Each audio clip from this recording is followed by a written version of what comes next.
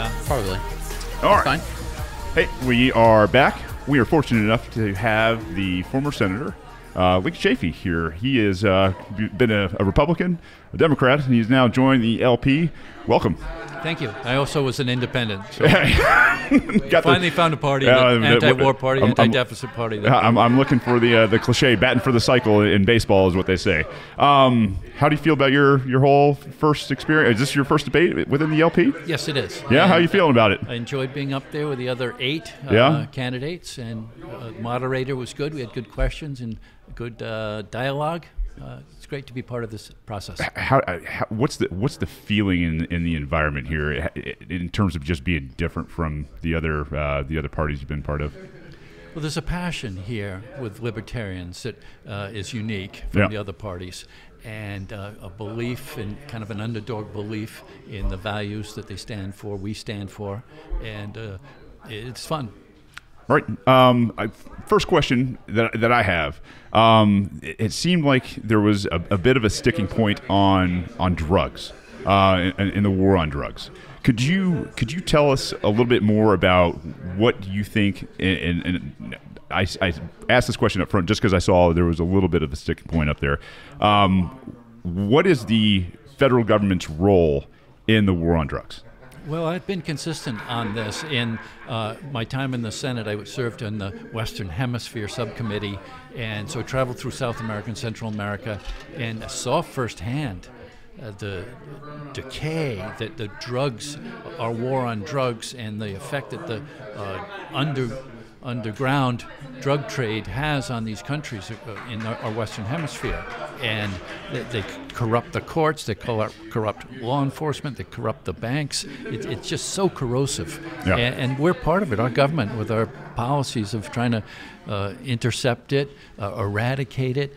We have paid from our taxpayer dollars substitution for farmers that are growing cocoa. We pay them American taxpayers, to grow something else. It just doesn't work. It hasn't worked for decades now. So I've been consistent on opposing America's role in the war on drugs. And constitutionality, I heard you talk about that. Constitutionally, would you agree with the statement that the delegated powers to Congress do not allow for Congress to ban anything?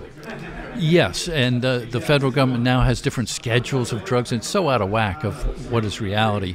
And we had a good discussion here in the debate also about our involvement overseas in these endless wars, and these endless wars are creating a whole new generation of veterans, and it's the veterans that are leading the way on having the government look differently on what they have access, particularly on plant medicines as they come back dealing with post-traumatic stress and other issues.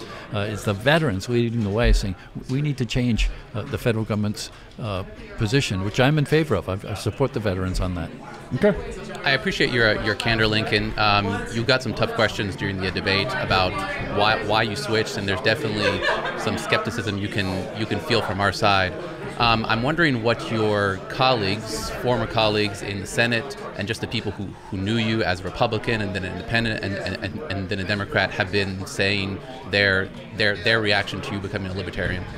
Well, first of all, I expect to have some skepticism being so new to the party, and here I am on a presidential stage, and I welcome that there should be hard questions about my association with the Libertarian Party, so I welcome those types of questions. And what would my colleagues say? I think they'd say that Chafee's being consistent. He's being consistent. We know him as someone that was always willing to rock the boat. As a Republican, I voted against the war. I voted against many of President Bush's programs. I didn't trust him, even though I was a Republican at the time. So my colleagues, they came to respect me in the Senate. I would get up in our caucus and defend my votes, and oftentimes it was me by myself on different issues. But I think my colleagues respect that I am consistent. As I said, I'm a block of granite. I don't on certain issues. I just will not change on certain things that I believe in. So since you have changed on some things like parties, what is the last big ideological switch you made? Some idea you previously held, and because of new information or new experiences, you decided that it was it was no longer that way, and it changed to something else? Well, I've learned a lot about the positions on the Second Amendment in particular. That one, as the people of America have come to distrust their government, that does resonate with me. And when people say, read the Second Amendment, read every word of it. And I read the First Amendment, I read the Fourth Amendment. And I do believe now that the authors of the Constitution wrote those words for a time when the people don't trust their government. And legitimately, they shouldn't trust their government. There's so many lies being told to us. Definitely agree on that. And Snowden pointed it out. The Afghanistan papers just came out pointing out all the lies that are being told about Afghanistan. Of course, the biggest one in American history, the no weapons of mass destruction. So there's a legitimate distrust of government, and that's why these rights were enshrined in the Bill of Rights. So I'm glad you talked about Second Amendment laws and so forth. Would you categorize all federal gun laws as unconstitutional and that they should be repealed, or are there some exceptions that you might find? I'm evolving on that. I mean, do the people have a right to a tank, or where does that go? But certainly, I'm more respectful than earlier in my career, based on the growing and the times are changing, growing distrust of government, legitimately. All these candidates, Barack Obama ran promising to close Guantanamo, no drone strikes, getting out of Iraq. It didn't happen. President Trump did the same. Terrible. Yeah, so the people have a right to distrust the government. Yeah. That's why these words of the Bill of Rights were written, in my view. Yeah, I mean, it's easy enough when you go back to the Federalists and the Anti-Federalists who debated, and you see in their writings in plain English, well, maybe not as plain as it could be to modern man, but for those people that obviously have studied the timepiece, when you're not probably far enough down the road of libertarianism than to say that the ATF should probably be a convenience store. I will say that the NSA, National Security Agency, should be phased out. Sure. I would love to hear, in terms of the federal government in constitutionality, Article 1, Section 8, obviously, the very defined and delegated constitutional powers. Can you just rattle off a whole bunch of bureaucracy that should absolutely exist at the state and not the federal level? That's a giant task, and I think it's just some high-level ones. We should do it. It's a task we should do as we look at the $23 trillion deficit, and I would promise to eliminate that deficit. And so how are we going to do it? It's looking at every department and taking the 10th Amendment and saying it doesn't. Department of Education. Yeah, you have to ask. That's state. And it historically has been. Well, because I was a mayor, family, we paid right? for as a mayor, in our city, we paid for our local public schools. Well, and the state pays for our state colleges. Yeah. Why is federal government involved? Yeah. And all these No Child Left Behind, all these federal programs, it's unconstitutional. Yeah, $70+ billion a year is what we put at it in our education. Obviously, I call it government indoctrination. It's failing. Our next generation has failed a lot of generations. I think when people kind of rebuff the indoctrination and they start to see what real liberty is and the concept of what it is, and they apply it in real life and definitely in governance, it has an amazing effect to raise the human condition. And you said $70 billion. $70 billion a year. Yeah, so there you go. Now we're chipping away at that $23 trillion. $70 billion adds up pretty quick, doesn't it? I think I want to be very respectful of your time, and I know you've got some things to go through. Besides the Department of Education, we've talked about drugs. You were very adamant about foreign policy. I think that's probably one of the biggest sticking points here. In terms of what does America owe the rest of the world in terms of foreign policy? By virtue of our status of after the breakup of the Soviet Union and the changes that took place around the world, we emerged as a sole superpower at the turn of this century, and economically, militarily, culturally, everybody looked to us for leadership. And my view is in the last 20 years we have squandered that responsibility to lead the world. Responsibility. It's time for others to lead unless we change. And others are doing it, and sometimes not to the best of our children's future. So that's why I'm involved, to get back to the the era when America could be trusted and was respected for the decisions they made. They were honest. They didn't lie to the people and to the world. So we pull everybody out. I mean, we're in 134, 133 countries. I think we have about 2,000 military bases around the world. Do we bring them all back? Certainly we move in that direction, and if we work towards diplomatic solutions to the challenges around the world and what's happening in Iran, don't forget it was just a few years ago, give Obama credit on this one, they put together the nuclear deal with Iran, and at the table were the Iranians, the Americans, the Germans, the French, the Brits, the Russians, the Chinese. They were all there at the table. That's the way to solve this, not by killing some general. Yeah, and we unfroze assets that belonged to the Shah, and so it was different type of thing that most people don't understand the history on to begin with, especially back to Operation Ajax and the CIA and all that fun stuff. In 1953, there was another one of the biggest mistakes in American history. So to make it a little bit simpler to understand your foreign policy, let's say that things are in a better solution where we're not engaged in, you could say, 5, 6, 7 wars in different countries. Do you think there is a just and morally justified way to go to war? And if so, what does that look like? Of course there are. It's a last resort. If you're attacked, you have to defend yourself. No civilian casualties. There's certain rules that you would want to adhere to if that did occur. But the success is avoiding war. That's when you have success. Absolutely. And with our military might, I think we have the chance to take risks. We're so strong militarily. We can take risks. Give this little country, whoever they might be, Venezuela, give them a chance. We're not going to saber rattle and be belligerent and dictate. And let's welcome Maduro, who's leading the country, and try and work with some of these people that we might not agree with 100%. So in between those two might be some other actions. The one that comes to mind is sanctions. What do you think of sanctions?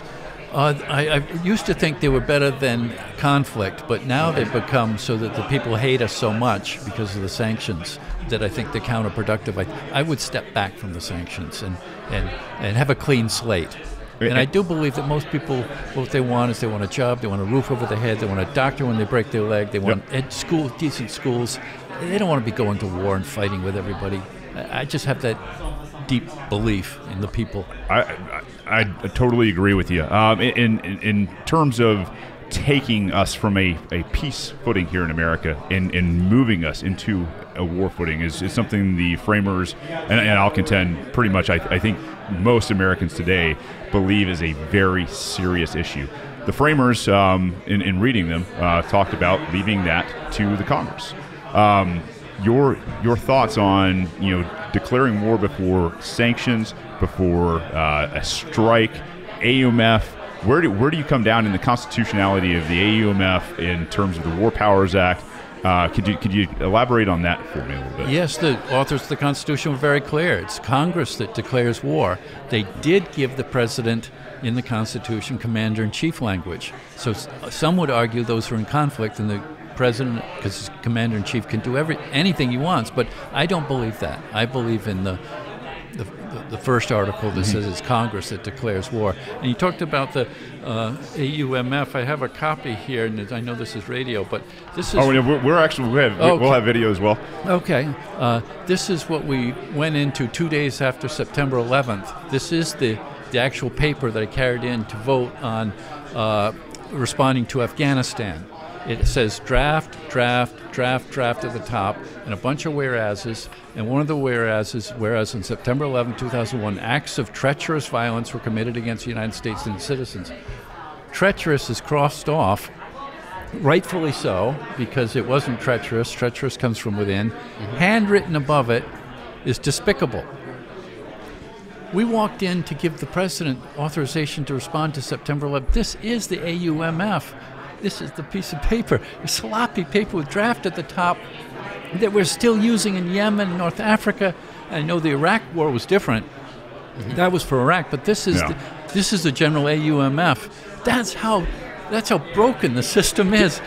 I agree with you, and I with crossed-off words. Yeah, and draft at the top. I didn't get a chance to talk about it in the debate earlier, but maybe I did have it in my pocket. That's a great prop.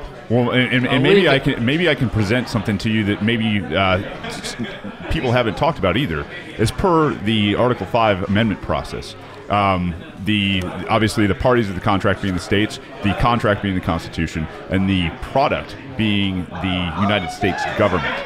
The powers that were vested and delegated specifically to certain branches cannot be allocated by a simple policy or piece of legislation to another branch. It takes an Article 5 to change the Constitution. That never happened. Would you agree that whether it's the War Powers Act or the AUMF, it is an unconstitutional policy that doesn't withstand constitutional authority in terms of being in conflict with not only Article 5, but Article 6, Section 2, which is all laws must be pursuant to the Constitution or else they're not withstanding?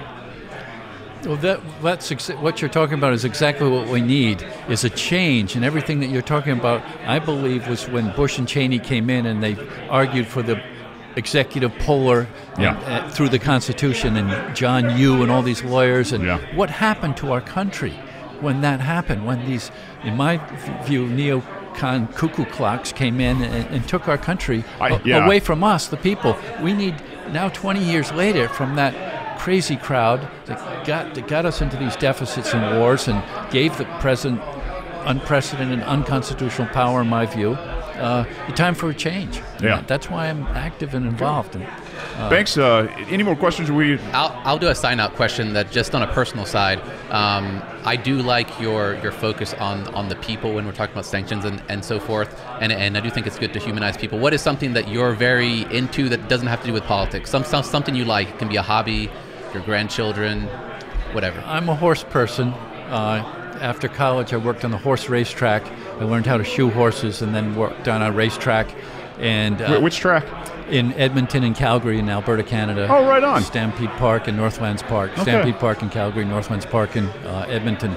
And they were harness horses, trotters and pacers, pulling the sulky. And I was good enough at it that I got a horse that set the track record. Oh, wow. Yeah, overburdened, so he had my shoes on. So very cool. I still stay involved in horses and follow horse racing. It's something special that I had in my life.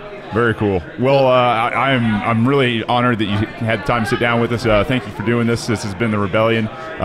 Lincoln, I hope you have a good time here in Georgia, and safe trails to you. Thank you. Good constitutional questions. Yeah, my pleasure. Let's stand up for that document. Something's happened in this country. And it's slipping away from us. Yeah, that's what we aim to do here. Bring Snowden home. Amen.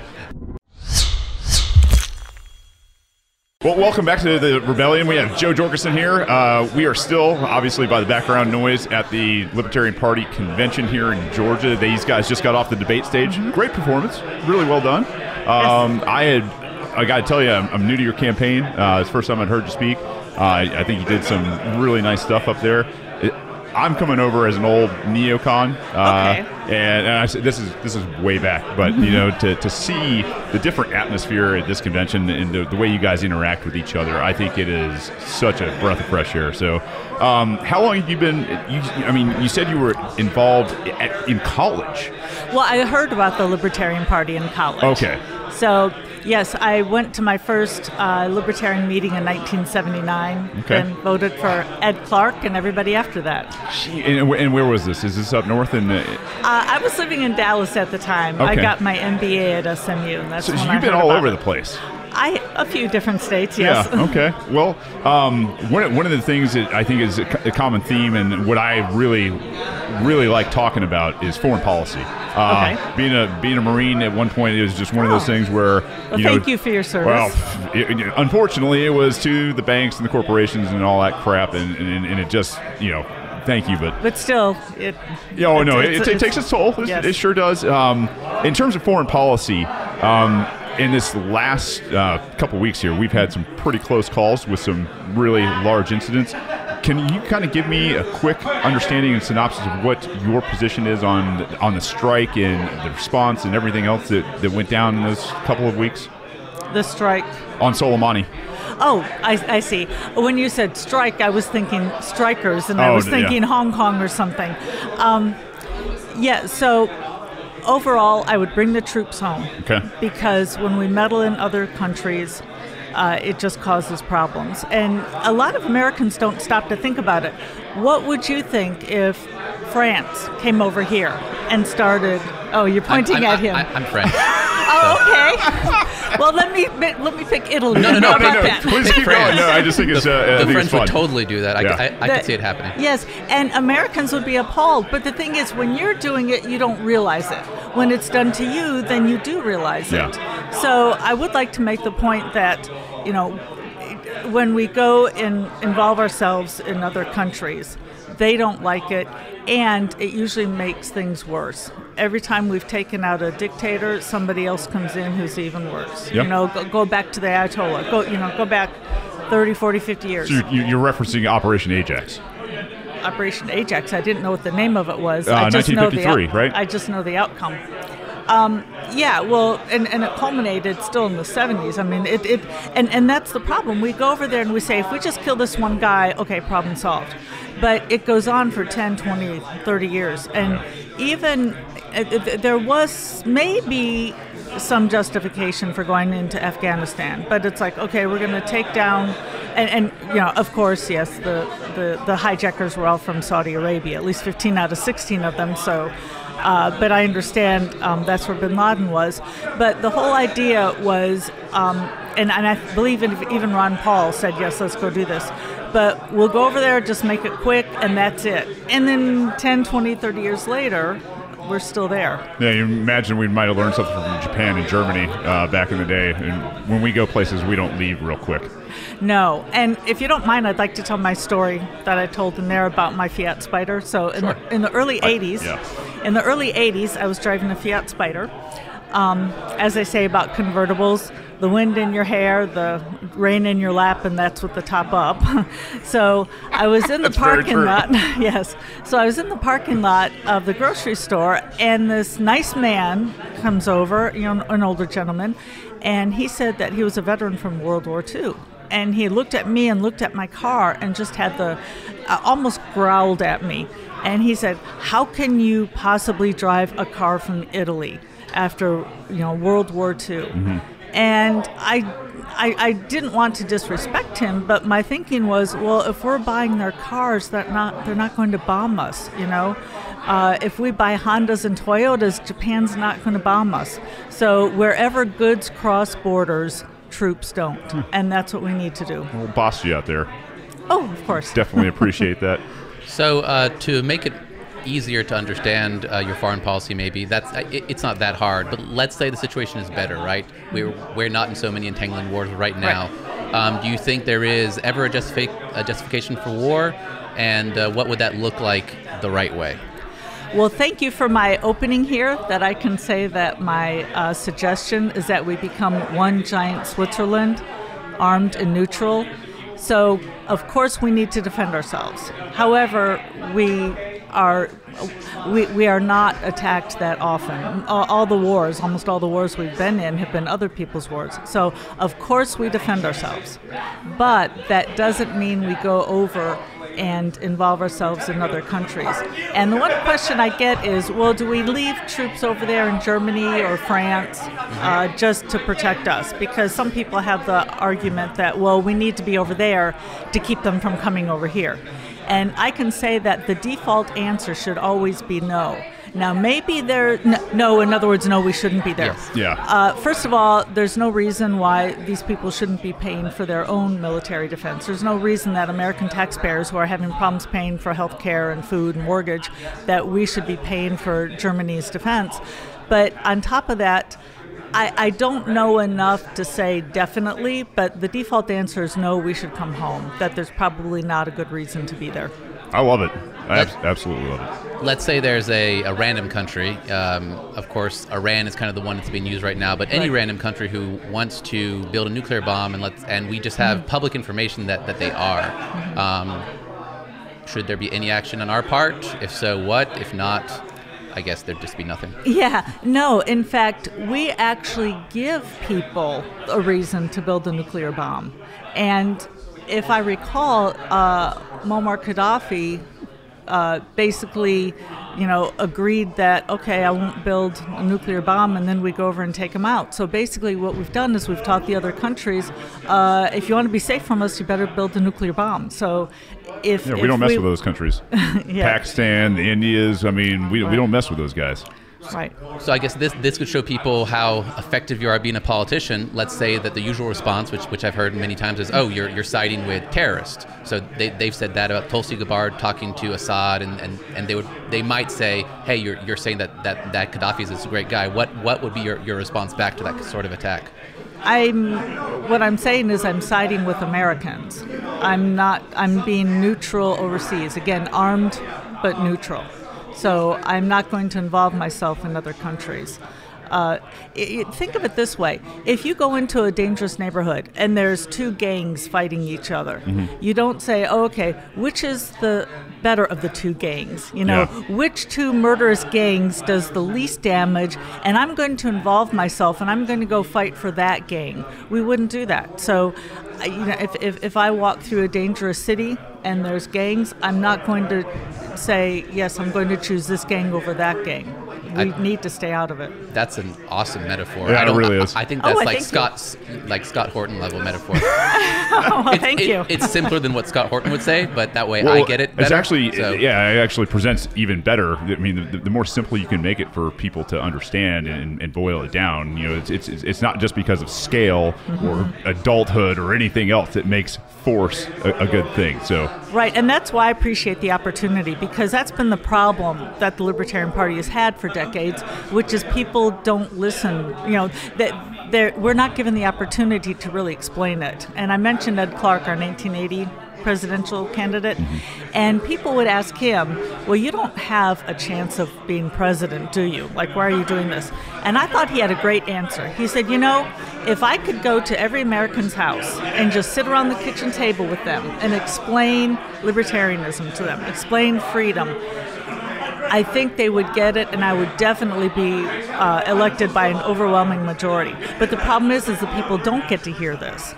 Yeah, well, thanks to new technology, even a crayon eater like myself can put something together. A crayon eater. Oh, that's a self-deprived. Anyway, okay. At any rate, I think you're probably pretty good on the war on drugs, from what I heard in there. Tell me about prohibition in general. What powers were delegated through the Constitution to the federal government for prohibition? Well, I could go over that, but we were talking about explaining our position. If you don't mind, I would rather put it in terms that the average... I love the Constitution. People who love liberty love the Constitution. But if you tell people, well, I'm for liberty, freedom, they usually roll their eyes and say, well, we're the freest country already. So I like to come up with practical responses. Okay. And the practical response is, when's the last time you saw, Walgreens and CVS having a shootout because, they were selling alcohol, and one was selling alcohol in the other's corner? Mm-hmm. Or when's the last time you saw a liquor store owner on the playground of either a grade school or, in high school selling alcohol? If you take the profits out, then you take a lot of the problems away. So it's just not advantageous for a liquor store owner to go to a high school and try to sell his liquor there. So if we had drugs with the same laws, it would take a lot of the profit out. How is the CIA going to conduct their business without black money, though? I guess with a little difficulty. Obviously a rhetorical question. Yes. So you expressed your appreciation for the Constitution. Yes. What about the Constitution do you think is not the greatest or imperfect, if anything at all? I guess the fact that somehow the framers somehow the impression was given that it could be a quote-unquote living constitution. Okay. But the framers predicted when they wrote it, didn't they say something like, hey, if this lasts 200 years, this would be great? Oh, I mean, the Anti-Federalists was like, you guys are doomed. So, I mean... I think they said that, and even I think Jefferson said that it has to be updated at least every 20 years because we're going to mess it up or something. Yeah. But the problem with updating it every 20 years is now we're starting to take away the basic rights that should never be taken away. Well, it's what it was what everything depended on in the first place, right? Without the Bill of Rights, the Constitution was never going to be. Right. So, fair point. Yes, and also I'm a big Second Amendment supporter, and I do understand the argument that, no, the Second Amendment was meant for militia only. Now, I don't get into that argument. Was it meant for the militia or was it meant for everybody? Because I don't care. I think we should have the right. But it would have been nicer had they been a little more specific. I think it was just their prose at the time. Their standalone, sentence fragment in the very beginning is just a predication. The right to bear arms will not be infringed, obviously. With all that pretty handwriting, it's gorgeous, wasn't it? Right. So you're good on those. I would like to ask a question I haven't asked of anybody today. Okay. Where do you stand on federal death penalty? I would stand with the Libertarian Party. It's been, and by the way, the Libertarian Party is against the death penalty. Yeah. And to be honest, this is an issue that I was really never for or against one way or the other. Mm-hmm. And when I ran in 1996, people would ask me that question, and I would say, well, whatever the voters want. Basically, this is one that I wouldn't give my opinion. I'd say, let's all take a vote. Whatever you vote's fine with me. Okay. But after Illinois had to release all of those prisoners, after the DNA showed that, so now I see that, no, there's a big problem. And by the way, my background is psychology. Okay. I teach psychology at Princeton University. And people never thought that anybody would give a false confession. Like, that makes no sense at all. But they Silly don't. people. Right. But they don't understand human nature. People don't make a lot of sense a lot of times. I mean, that's why we've got... human brain. It's a hard thing to understand. Right. In fact, that's what I love to... I use the example when I teach psychology that humans are not robots. If we were robots, what we would do would make a lot of sense. But because what we do doesn't make sense, now it makes it really interesting. Yeah, sure does. So that change happened a while ago. I'd love to understand more of the evolution because you were the VP in 1996 of Harry Browne. Is that correct? Yes. And so that means you've been a libertarian for a very long time, more than the average person. What is the last thing you changed your mind on ideologically of any consequence? I would say the death penalty. That was my last one as well. Yeah. And but it wasn't the Libertarian Party that convinced me. It was Illinois. Okay. Which, by the way, is where I'm from originally. Okay. I grew up north of Chicago in a very small town with one red light. Closer to the Wisconsin border, I imagine. Exactly. Very close to Wisconsin. So kind of out in the middle of the cornfields. I definitely understand that. I should have seen it could be a repeat question, so I'll just do my last one as more of a personal thing. Okay. As a psychology professor, you said, right? Well, technically senior lecturer, but nobody knows the difference. So okay. So that's why I say I teach psychology. I don't give myself a job title because then I have to explain it. So, what does that? How has that allowed you to see how politics works in what you would characterize as a unique way? Like some insight you've gotten from psychology that makes you look at politics and be like, oh, this makes sense because of this other innate human nature. Yeah, that's a good question. Without throwing around too many, $2 or 50-cent whatever words, cognitive dissonance. Yeah. That once, okay, so good. Yeah, so, we're very aware of cognitive. Okay, awesome. Yeah. So once people make a commitment towards something, what it boils down to is people don't like being hypocrites. People don't like to be caught saying one thing and doing another. So they'll just ignore it? And so, what will happen is they may support a candidate. And by the way, if you go back to Barack Obama or even looking at Bernie Sanders, a lot of people, if you look at their campaigns, they said nothing is too small, even $5 will help. But I'm sure what was going on is if you send in your $5, now you're less likely to vote for other people. So I'm not even sure that it was the money they wanted. It's the fact that, now this person's going to feel real pain if they don't want to say, I gave my money to that one candidate, but now I gotta, now I want to choose another one. So it's a way of commitment. So that's a really good point. So what will happen is people will become committed to one, and they just really don't want to be hypocrites, and so they might not want to change their minds.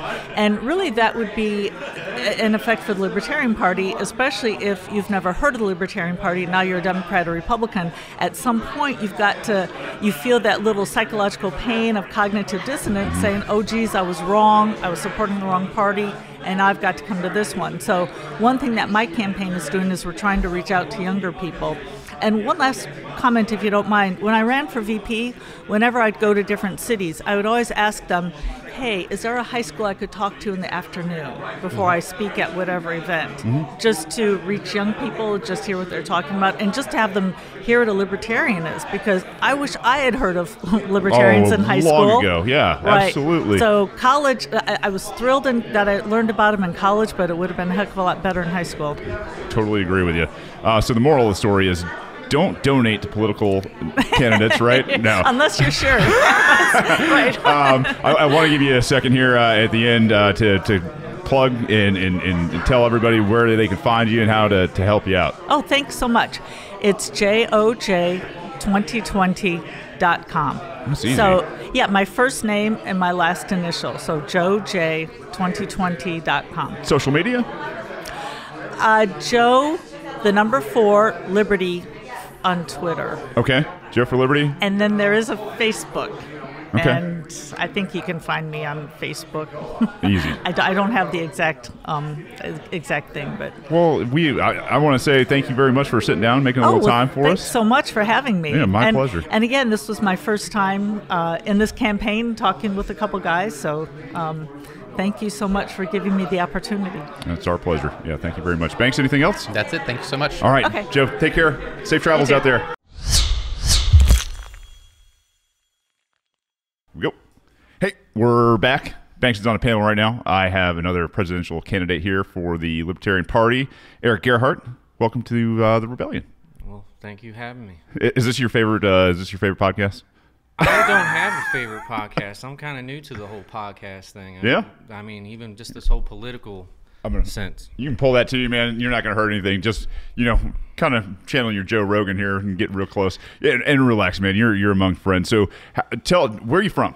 I'm from Pennsylvania. Oh, yeah? Whereabouts? About 20 minutes north of Philadelphia. Okay. Little town, Pennsburg. It's like a couple streets wide. It's nothing real big. Yeah, no, I actually spend a pretty good deal of time up in kind of that area of Jersey and all that fun stuff, man. So yeah, no, I totally get it. The calling to run for president, is this your first run in any office, or have you run in the past? What have you been? No, this is my first run at anything. You're just saying, screw it, I'm going for LP president, huh? I'm going for president in general because either you can go big or go home. And I'm pretty much going as big as I can. And yeah. What's your history, man? What have you been into in the past? I've been doing carpentry for like the last 17 years. Blue collar, man. Oh yeah, yeah. Working hard. Back in Boy Scouts like years and years ago, all the way from Cub Scout through all the ranks, all the way up to Boy Scout, all the way to the top, and senior patrol leader and everything. Had a little den of Cub Scouts that I did a den chiefing for. Mm-hmm. And back when I was in the Scouts is when I first had the idea, talking to all the World War II veterans about their experiences and about leadership and stuff like that. And I decided that this was my Eagle project. This is what I wanted to do for my Eagle project. But I never got Eagle because I couldn't achieve this until now. So there was no point in getting it. So I stopped at star rank. Shooting stars break the mold. All part of my plan. Sure. Well, it's good, man. No, I mean, and I mean to walk out and say that, man, this is what I'm doing. This is a big deal. I mean, I've run for Congress in the past, and I can tell you, like if you're traveling around, I mean, you're coming down from Pennsylvania probably into Georgia, you're going to be making all the rounds, and I'm going to do as many as I can. I mean, blue collar, I can only do a certain amount of events. I don't have like a huge following because I'm completely unknown. But you got to start somewhere. Yeah. And as long as I got the right message and it vibes with a lot of people, hopefully it'll pick up pace and I can continue on. And even if I fail with this run right now, as long as I get some recognition when I come back in 4 years, because I'm coming back. Yeah. Then we can. You're really gonna parlay this. You got some realistic expectations. That's. I mean, it's good. Realistic, but I have no like high point, low point. I'm going however it rolls is how it rolls. And that's right on. So tell me where you stand on some issues, man. Foreign policy, where are you at? Foreign policy, I mean, we should have been out of there a long time ago. Middle East? They've been fighting for thousands of years. I mean, and they need to put their own government in place. I mean, they had a type of government that they had running for their way for thousands of years. It was brutal, crazy, and it didn't benefit their people. But with the freedom of information, people are starting to get that they have the rights to have liberties and freedoms and just say what they want to say. So your commander-in-chief should say, hey, bring them all home. I would say bring them home, and then there needs to be direct contact between commander-in-chief. If myself, Yeah. I would be directly involved with talking to the leaders of their countries, because it needs to be top to top. It can't be top and then delegated, because they won't respect that. I mean, you got to give them the respect and show them that you're committed to actually helping everyone. Okay. Where you at on drugs? Drugs? I mean, I know the Libertarian Party would like to have everything legalized. Yeah. I personally stand with, if it's a medical benefit to the people, it should be decriminalized. It should also be deregulated from a narcotic to a medical herb, so it doesn't infringe on anybody's Second Amendment rights, because they're trying to take people's guns away with saying you need this medical card, you lose your guns. Like that, there shouldn't be quid pro quo for you get something, you lose something. It's either you get it or you don't. Okay. And I truthfully, I mean, with the amount of research they've done, it is a medicine. You're talking about cannabis, Yeah, very definitely. specifically. Oh, yeah, what about self-determination and all other drugs? What do you think about that? I mean, people are going to do what they want to do anyway. You're saying the drug war didn't work? Hey, were you kidding me? Has it? No, I'm kidding, man. Like, trust me. I know you're not familiar with the program, but I'm telling you right now that drugs won the war on drugs, man. So it's just a waste of money. I mean, they put in all these different organizations just to squander it away, and I mean, even the government was in on selling drugs at one point. Oh man, they're still in on it. Oh yeah, exactly. It's like, and then they're going to tell us we can't do it if they're doing it to make a profit. I mean, well, when you're running, black operations, right? You need black money, and so what do? You got to make some black money somehow. So what do you've got to take prohibition and you got to put it into effect and make a black market so that you can make black money off of it, so you can run your black ops. It makes perfect sense. It only makes sense, but the amount of people that need that medicine, cannabis specifically, specifically for sure. Yeah. And then, I mean, there's even studies into mushrooms being able to help people with the dementia. Absolutely. And I mean, like I said, if it has a medical benefit, there's no reason that people shouldn't get medicine. And the natural medicines, not the synthetic medicines that the drug corporations, we really need to get into the FDA and change the laws about how they regulate these things so that it's open up to natural growth. Right. Because you can't reproduce that. You can make it quicker, but you can't actually recreate the time it takes for that plant to grow, all the processes that it goes through to actually make it really refined. That was Catherine Bernard, folks. Yep. She just walked right in front of the camera. I'm just having fun. Catherine's going to be on the show later. Gave a tremendous speech this morning, and I think you're going to have to come a little bit closer. You can say hello to everybody if you want to speak into that. Just say hi. Hi, looking forward to talking to y'all. I love this kind of format. People just pop in and say hello. Yeah, be safe out there. Yep. That's all right. But getting back to all right, you checked two of my boxes: foreign policy, drug wars, complete failure. What else is part of your platform? What do you want people to know about you? Well, I mean, an education basis. I mean, the public schools, they're broken.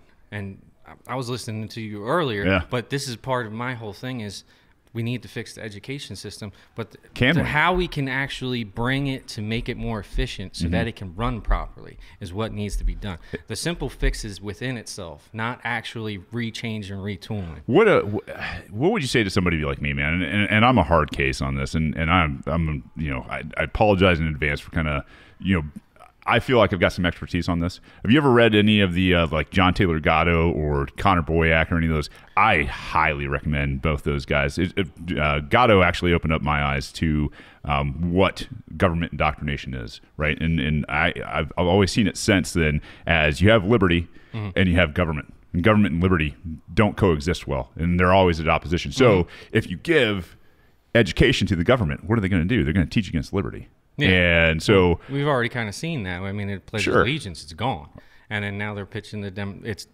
we're fighting for this democracy. I thought it says Republican, the Pledge of Allegiance, constitutional republic. Yeah, absolutely. And it's sad. Yeah. I mean, that's one of the big reasons why I'm doing this, because. Would you be all for at least shutting down the government education system in terms of at the federal level, the federal education? I don't know about shutting it down unless there's a viable option. Well, I mean, states used to own it, and I'll tell you, just from throughout history, is people most of the time just either self-taught or community-taught, and it was voluntary, right? Like, if you didn't want your kid going to that school over there that was voluntary anyway, you didn't have to, and you definitely didn't pay those people money because, you could take that same money and put it towards your kid's education at home or whatever you were doing. I don't think anybody has a problem with paying, like, the school taxes. I mean, that's one tax that there's actually... I do. I have a huge problem. They take thousands of dollars from me every year, and they throw it into the tax system. I homeschool. I could take that money. I mean, as long as it went to the proper channels. I mean, that's the way there's so many things that are so broken in all of the government laws that they have written. It's all loopholes, and they squander the money on stupid things. I mean, even just the whole impeachment proceedings that they're going through, this is a waste of time. And taxpayers' money, their benefits that they've been paying for their whole lives, taking it out of Social Security, and it's a disgrace. It's just a disgrace. I mean, there's not one politician out there right now that I can say is actually fighting for it hardcore to actually get these changes. Do you know Thomas Massey? No. No, I don't know many politicians. So Thomas Massey, he's you should look him up, man. He's one of the good guys on the national side. He's even better than Rand Paul, but he's out there and he's a representative of Northern Kentucky. Okay, absolutely fantastic guy. I think you'd really enjoy him. What else we got in terms of? We talked about education. We talked about defense. We talked about drugs. Any big other major issues you think the United States is facing right now? Debt, taxation, IRS, Federal Reserve. The debt it's out of control. Yeah, and they're not slowing down whatsoever. And truthfully, as a standard, every president should have a plan to make a way to lower that down and actually make money. If you're coming in, you're going to say, I'm going to fix this, I'm going to fix that, I'm going to spend money, do this, that, and the other thing. It's a waste of time, because if you don't have a plan to actually get that debt down, it's like, who comes collecting down the line, and then who pays for that? That's the people. Yeah. And from what I've seen with the Democratic plans of how they want to tax everybody, and they up the tax to 42%, and then you have sales tax, that's 50%. Doesn't matter if you raised the actual minimum wage to $15 an hour, because that 50%, now you're at $7.50, and the minimum wage was $8.70. So now they're taking $1.20 off the top, even if you get that $15, and it's just, it's they've sold it horribly. Well, and well, because nobody's seen it yet. But that's the reason why I'm here, because I want to say these things, because I see all this and it's driving me absolutely insane. Yeah. Well, hey, man, I commend you. A lot of people will never ever run for office. They'll complain, and they'll never ever do anything to try to run and be a part of it. And so I understand firsthand the trials and tribulations, and the sometimes the nerves and the anxiety, and just the overall work that it takes. So hats off to you, man, for stepping out big time. How can people help you, man? Where can they find you in social media and all that other stuff? On Facebook at Erik Gerhardt 2020. I also have Erik Gerhardt 2020.com. Yeah. I have the store up and donations and all that. I'm going to be posting YouTube videos of my ideas just solely by myself. I mean, that's how I like to do it. I'm more of a homebody. I like my solace. I have horrible social anxiety. I'm facing these fears because this is so important to me. It gets easier, man. Trust me. I know it gets easier, but every day, I mean, my last debate, my heart almost jumped out of my chest. Hey, but, you know, that's courage, brother. Right here, I'm good. Yeah. I'm calm. I'm a little bit frustrated, but just because I don't see nothing getting done. Yeah. You got to take it to the top. Like, you got to shout it from the mountaintop. And this is the mountaintop. And as long as enough people hear it, things will actually start to get to change. Well, right on, man. Well, Erik, thank you for doing this. And I wish you the best of luck out there. And I'm sure we'll be talking again, maybe hopefully even next year, doing the same thing. Well, yeah, I mean, if I can get out there and you guys send me an invite, I'll definitely come. All right, brother. Erik, nice to meet you, man. Yep, it was good to meet you as well. Take care.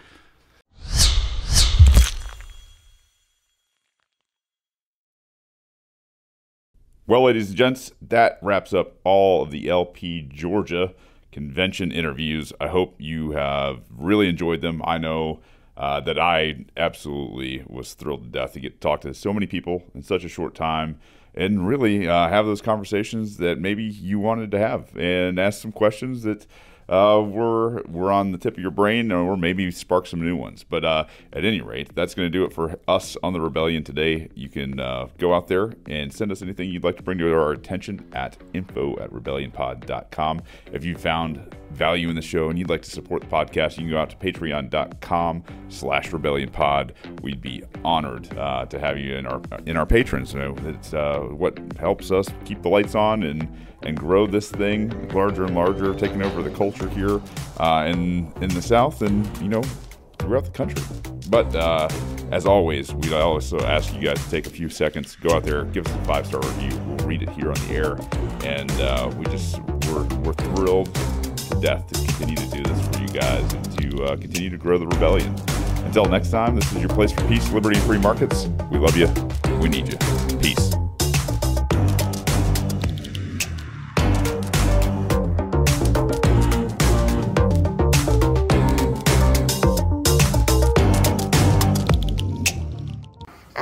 Don't hurt people and don't take their stuff.